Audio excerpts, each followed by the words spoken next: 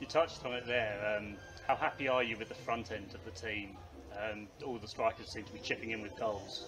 Yeah, I'll be honest with you. We've got a stats man, and he's great. We've got the VO, and he actually does all the stats from it. But if I'm being really kind of picky, we're scoring goals, but we should be scoring a hell of a lot more with the chances that we're creating, and not half chances. We're talking really, really good chances. So, you know, it's one thing we keep on banging into the players. We need to be more clinical and more ruthless up front, and that's something that we will be working on. But listen, I'd be more worried if we were standing here and you're saying, "Oh, you're not creating anything," because you know we're creating and the guys are scoring, but you've got to always strive to better yourselves and want more and more and more, and that's what we'll do. But I think our forward players will cause any teams in this league problems when they're on song, and I trust them to do that, and that's what they're in the team for.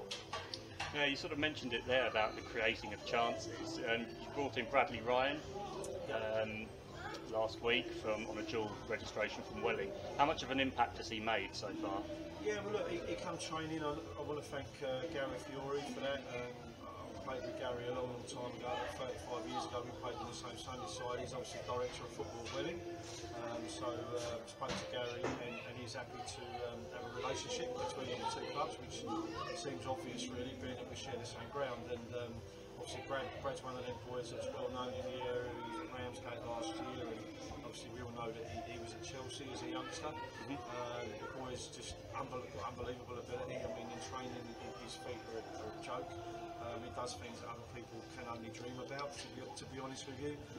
But he's still a young kid, and what the idea is going to come to us, he's going to develop, and hopefully we can help him get back to where he wants to be, and which is, you know, let's face it, a lot higher than the league that we're playing in at the moment. If we can play a small part in that, then we're happy to do so. But in answer to your question, I mean, Saturday was his first game for a long time.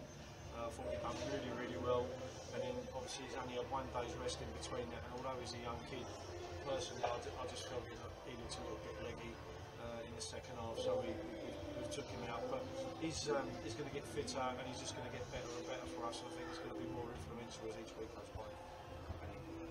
How you named the same starting 11 again as you did on the weekend in the cup. How helpful is it to be able to build consistency at this level? You ask any manager, and that's the one big thing at this level where people aren't available. You know, they come up with players, and they'll come up with reasons, especially on a bank holiday Monday. You know, might have other things they've got planned, etc. But the lads are buying into what we're doing. You know, the performance on Saturday speaks for itself.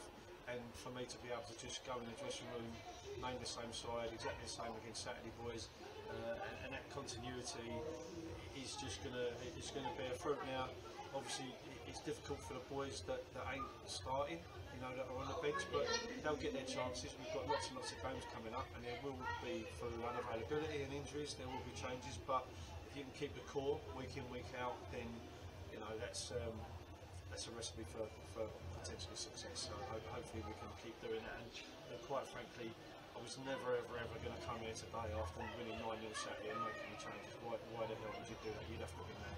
Yeah, fair enough. And just one last question. We got over 200 people down here today for the game against Welling Town. How much of a help did that give the team? Look, this is a lovely stadium, and it doesn't matter if you've got 20 people, 50 people, or 5,000 people. You know, you should still play the same way, you should put the same effort in, and your value should still be the same. But there's no doubt about it. You know, when you look around and there's one man and his dog at the ground, it's a little bit sort of soulless. But today you look around and there's people watching both sides of the stands and kind of enjoying the game. And from a player's point of view, they love it when there's more people.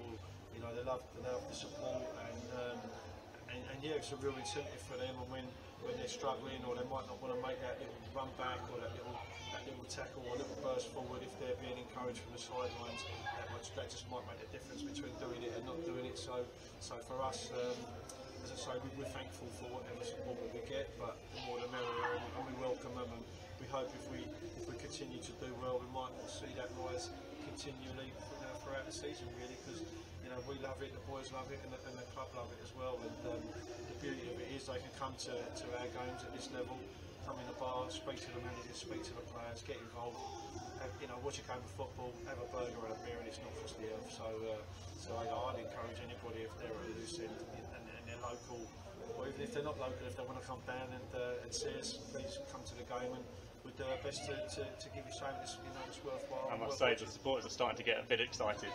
Well, you know, I'm going to temper that. It's a long season. This is only the third league game. You know, let's talk after Christmas and see where we are. I'm afraid I've always been one of them managers. I'm, you know, one game at a time. Anything can happen. It's early days, but we just keep trying to improve, trying to win games, grind it out, and as I say, let's see where we are after Christmas. But I've kind of got to stop myself from getting excited, because I look in the dressing room. We've got a great bunch of boys, some very good players, and you know, I think we've got ability-wise what we need to challenge. And there's some other very good teams in the league. It's going to be a really exciting title race this year, but we want to be part of that. We want to be one of the teams that's up there fighting to get out of the league. That's what the board want, the directors want it, we want it, the players want it. So, you know, I'm not saying we are going to do it. It's very early. We've chucked a group of players in. It takes time to build a team. Don't care what the players are. You know, always takes time. But I think for me, what I'm happiest about is we're probably a little bit ahead of schedule in terms of where I thought we would be in team cohesion and gelling and all the rest of it. I think we're looking quite good at the moment. So let's keep trying to improve. And as I say, let's see where we are. Let's keep our feet on the ground and keep doing what we're doing and see where it takes us. Brilliant. Thank you for your time, Tony. No, thank really you. appreciate it. Thanks for the opportunity to talk to you. It's been great.